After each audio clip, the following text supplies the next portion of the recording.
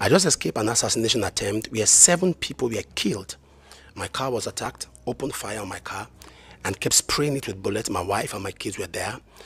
The escort car with some police, they killed the policeman, they killed the other people, the other escort car, the buses with us. 7 people.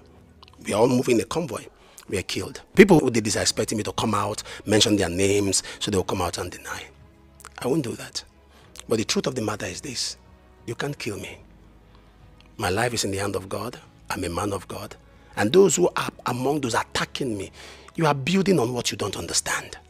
You may have joined into the fora because you want to chase clout, but you don't know where the fight started from. There are things you don't understand.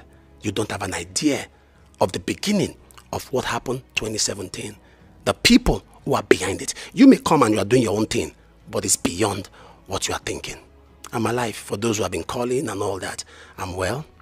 Family is fine. I feel bad for the lives that have been taken. We are mourning, but Jesus is Lord. And for all those who they killed, may their soul rest in peace. And for the young men who opened fire and kept wasting people, I won't take your life. But the seed that you sow, you will reap it. I want Nigerians to know that a coordinated lie swallows an uncoordinated truth. With time, the truth will come out.